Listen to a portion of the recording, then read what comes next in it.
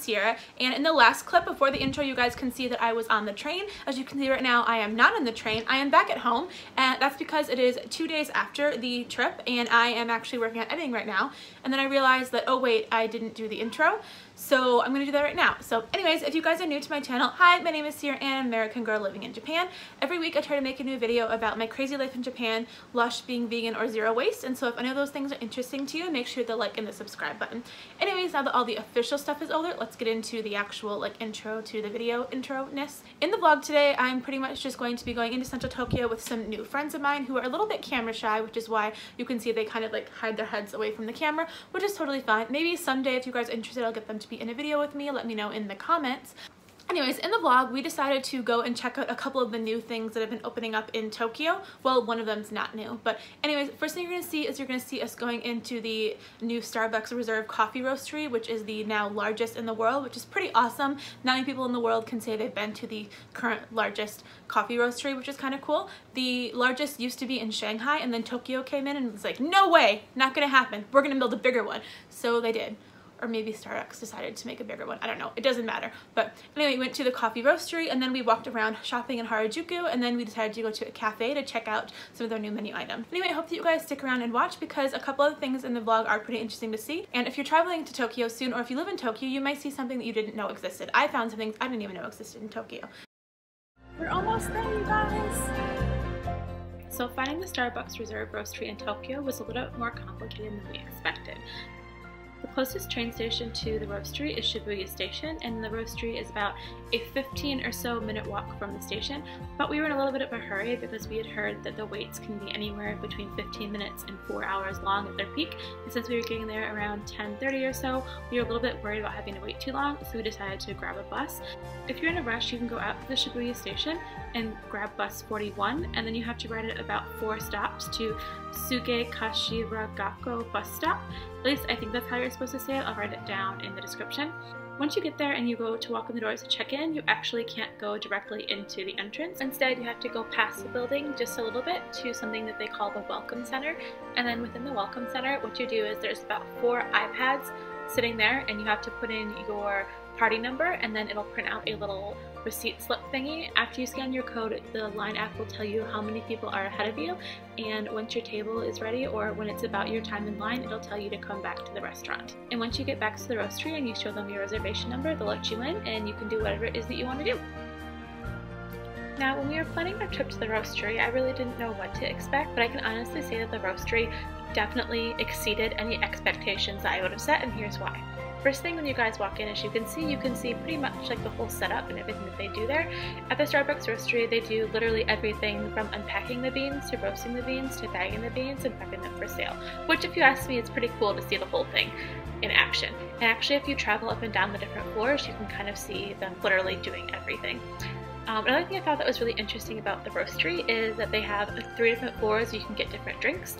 The first floor, as you guys saw in the first clip, of course, was just the coffee floor, so you can order from a whole range of coffees there. And the second floor is kind of like the Teavana floor, which is an American tea chain that's connected with Starbucks in the States, and you can order all kinds of tea drinks. And then on the third floor is kind of like the hybrid coffee bar, like as in it actually serves alcohol. I didn't really look at the menu because it was pretty early in the day to start drinking, but from what I've heard, they have a bunch of drinks that are both tea / coffee / just alcohol mixed together, and it should be pretty interesting. So if that's something you're interested in, I highly recommend checking it out. And then on the same floor is the bar, and also I think the floor above, they have plenty of indoor and outdoor seating. If you're lucky enough and get there early enough to snag a seat outside, especially in the next couple of weeks, it'll be perfect for Hanami, aka cherry blossom viewing. Hey guys, welcome back. This is Sierra. I'm sorry I couldn't shoot my intro when I was walking here, but anyways, we are at the Starbucks Reserve Roastery in Tokyo, and it is supposed to be the biggest in the entire world. And as you guys can see kind of behind me, it's pretty cool in here. I'm going to add a whole bunch of footage in here, but anyways, I ordered 2 drinks. I ordered the Emerald Mule, which is supposed to be like a cold brew Moscow Mule inspired drink with like an apple on it, and I also got the Guatemala cherry because, as you guys know, well, maybe you don't know, I'm from Michigan and I want to see if it's similar to these roasted cherry coffee. So anyways, that's all I have for you guys for now. I am going to browse around and maybe do a little bit of shopping while I wait for my little buzzer to go off, and I'll catch up with you guys in a bit. As you can see, there's people baking and stuff back there. And then down here, I didn't realize at first that it's actually like a person getting ready to roast the coffee. And I guess, I don't know if it goes in there. Maybe it goes in there. I don't know, but it's really, really awesome. Well, actually, I think it goes down there and goes back up there. But I don't know, we'll see. But my thing is buzzing, so I'm gonna get my drink.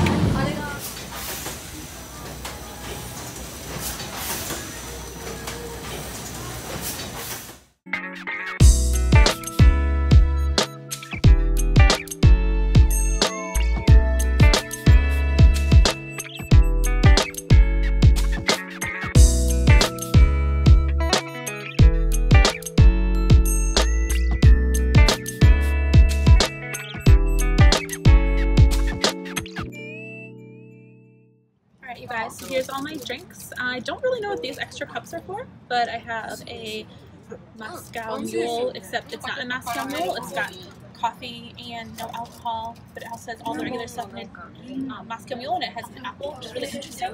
And I got, as I said earlier, the cherry Uganda brew. So I'm going to try them out, and I'll let you guys know what I think. Hey everybody, it's me again.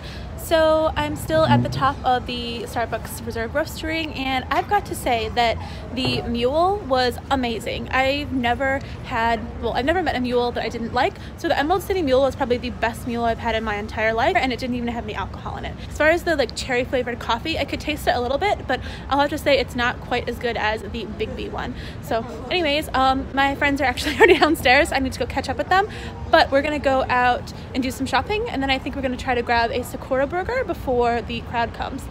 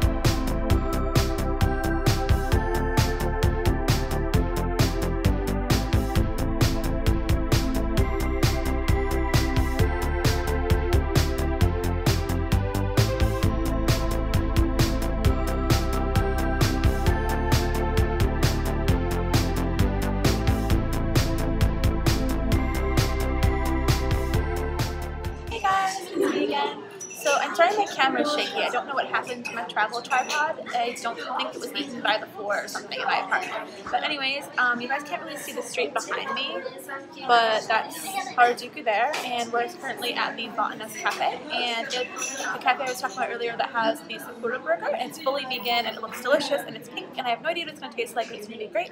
And so I ordered that with some jasmine tea, and I think I might get tiramisu after, maybe, because they have vegan tiramisu, but we'll see.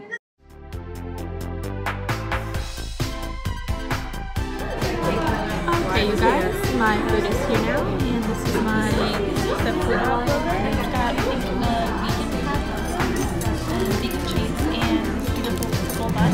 I'm not 100% sure exactly what makes it purple, but I've heard that it's a sweet potato, which is pretty awesome, which means no food dye.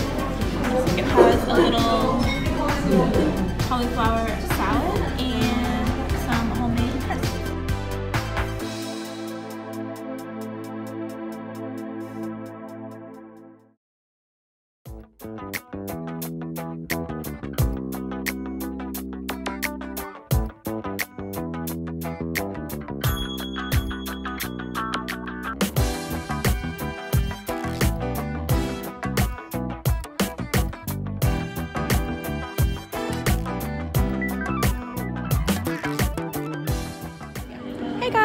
it's me again, and I'm on the top of a building right now. You can see it's got a really beautiful rooftop terrace where there is a restaurant. It's called Bill's. I think you can see it right up there, and also has a Starbucks. And it looks like a lot of people mostly are drinking coffee, but I think anyone's allowed to hang out up here. But anyways, before we got here, we finished up at Botanist. All of it was amazing. Highly recommend. I'll write the name of the restaurant and the location in the description so you guys can check it out if you want to.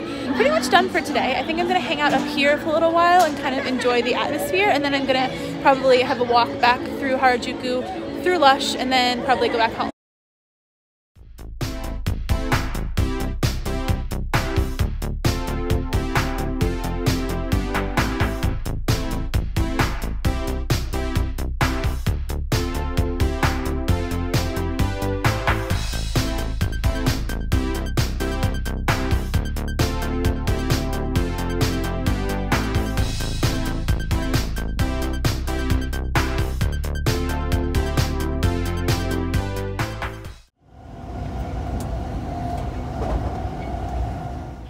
It's me again. So here I am at home, if you guys can't tell.